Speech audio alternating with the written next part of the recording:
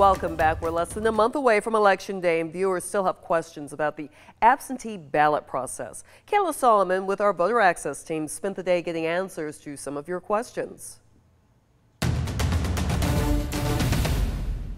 If you plan on voting absentee, there are still a few weeks left for you to request your ballot. Here in Macon-Bibb County, the Board of Elections says they've received over 30,000 absentee ballot requests so far. But people still have questions. Let's answer them. One viewer commented on a 13 WMAZ Facebook post asking what to do if she threw out her absentee ballot before it was filled out. Macon-Bibb Board of Elections Chairman Mike Kaplan says this is an easy fix. All they need to do is call the Board of Elections. We'll cancel out their first ballot and mail them a new one. Or they can go by. We asked Kaplan some other common questions when it comes to ballots. He says one has to do with whether or not a postage stamp is needed when dropping off ballots in person. Absolutely do not need a stamp if you put it in the drop box. That's what the drop boxes are for.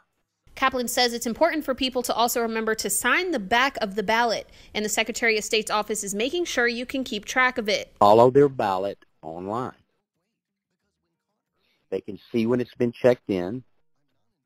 They can see when it's been mailed. They can see when it's been received by us.